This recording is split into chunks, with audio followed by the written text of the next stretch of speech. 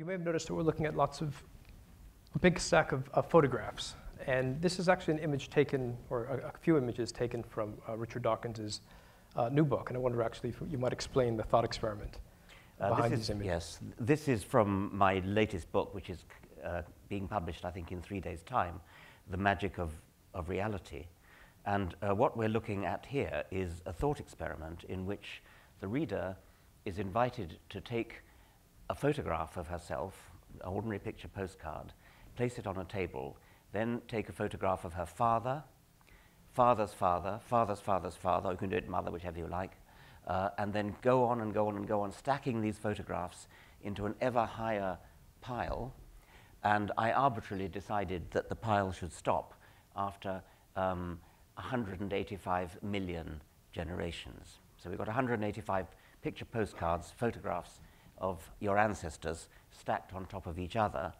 That's about 40, I think I worked out, New York skyscrapers. No, I think it's even more than that. Then I imagine tilting it on its side.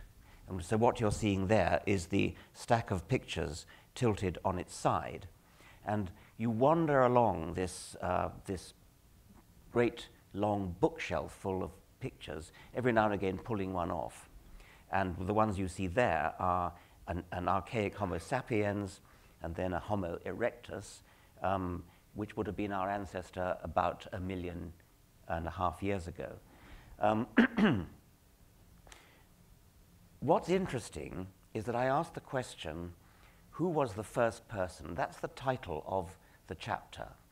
Every chapter in the book is a question, and every chapter in the book begins with a set of mythical answers, and then the true answer, the scientific answer. So who really was the first person? And I begin with a slightly paradoxical answer, that there never was a first person. Because every animal, every person ever born belonged to the same species as its parents.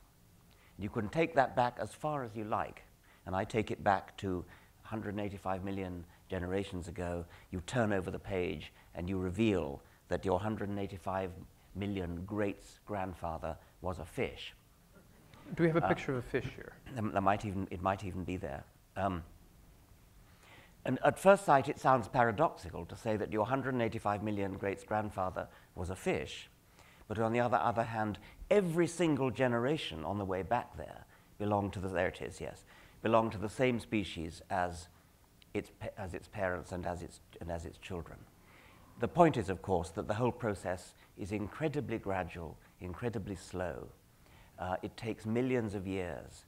We're familiar with this kind of gradual, imperceptible change because all of us started off as a baby and became a toddler and became a child and became a teenager and became an adult.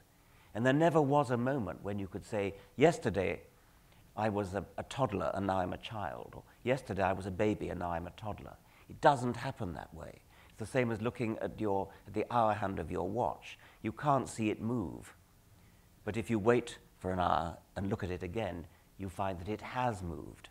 And that's like evolution. So it's a kind of fortunate accident that all the intermediates are extinct, which is why we can divide the living kingdoms into separate species which can't interbreed with each other. But if all the ancestors were still alive, then there would be a complete continuum between every creature and every other creature, going back to the common ancestor and then forward again. And as you go back, every single generation, there never was a Homo erectus parent who gave birth to a Homo sapiens baby. Always, they would have been classified, if a taxonomist had been around at the time, as belonging to the same species.